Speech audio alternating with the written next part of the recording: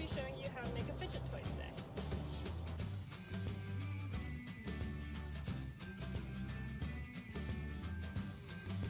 For this interlocking fidget, you'll need scissors, thin stringer cord, 2 keyrings, and 4 pony beads. You'll start by opening up one of your keyrings and threading 2 pony beads onto it. You do this the same way that you would thread on a key. You'll do the same thing for your next keyring.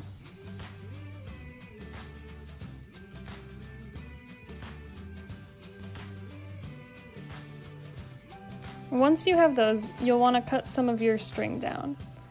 This string I'm using is really stretchy. Ideally, you'd want something that's a little more rigid. When you have 2 pieces of string ready to go, you'll thread your keyrings onto one another. Then you'll line up 2 of your pony beads next to each other like this. Once you have that, you'll tie those pony beads together with the string that you just cut. You'll want to make sure that you do a couple of knots here to make sure that it's secure. And then you can trim the excess with the scissors.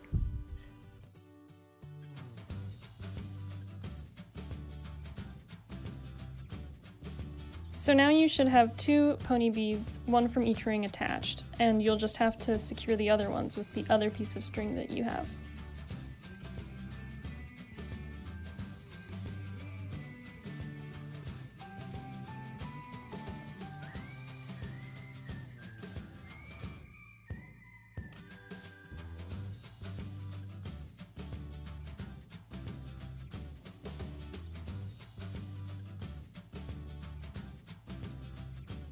Once you trim your second piece of string, your fidget will be ready to go.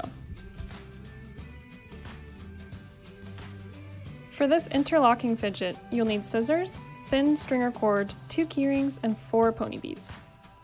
You'll start by opening up one of your keyrings and threading